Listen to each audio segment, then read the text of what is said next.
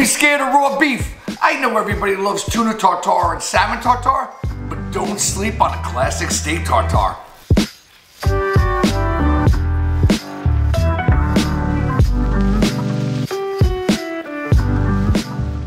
First, we're going to start with a little hand-cut filet mignon. Very tender, very flavorful, and not too much fat. Perfect for a steak tartare.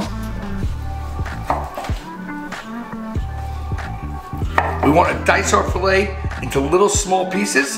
Anytime I go to a steakhouse, I usually start with a steak tartare.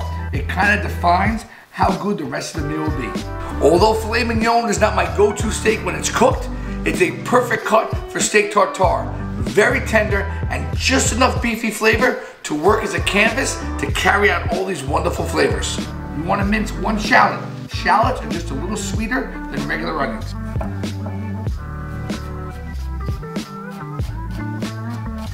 We're going to dice up a few cornichons, baby pickles. These little guys pack a serious punch. Sweet and tangy. Capers. Talk about good things coming in small packages. These little guys pack a wallop of flavor. Lots of fresh chopped parsley to brighten it all up. Some fresh lemon juice to bring the whole thing to life. We're using 2 mustards, a little grain mustard and a little Dijon mustard, and we're gonna need 1 egg yolk. We're gonna need 1 egg yolk to bind it all together and make it ultra smooth. All right, now it's time to make the magic happen. You wanna do this last minute so the color of the beef stays nice and red. First, we have our chopped filet mignon. We're gonna add in our chopped shallots, chopped cornichons, chopped capers, lots of chopped parsley, little grain mustard, little Dijon mustard, 1 egg yolk, fresh lemon juice, couple dashes of Tabasco, couple dashes of Worcestershire sauce.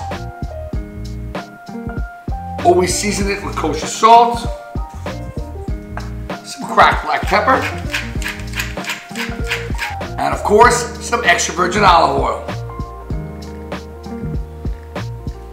Most importantly, you always mix your steak tartare with a fork, not a spoon. You want to aerate all those ingredients and bring them all together.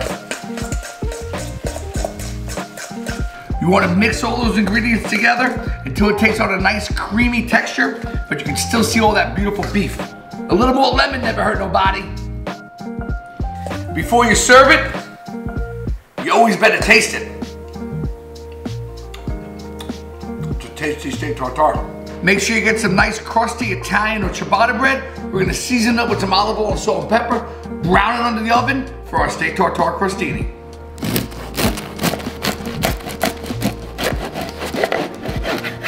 Always season your bread with a little olive oil and salt and pepper before you toast it.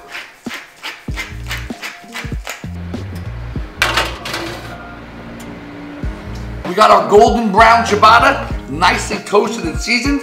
Now we're just gonna mound up our steak tartare right on top of that bread. Want a nice, thin, even layer. Make sure every bit of that bread is nicely covered. We're just gonna finish it off with a little bit of peppery arugula, a little bit of olive oil, a little bit of salt and pepper, and a touch of lemon juice. Nice little quick little vinaigrette. Toss that all together and bring these crostinis on home. That, my friends, is a bit of a masterpiece, if I do say so myself.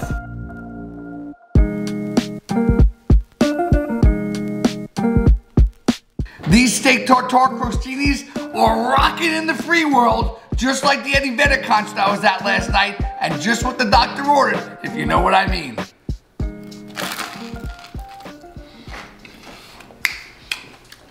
No!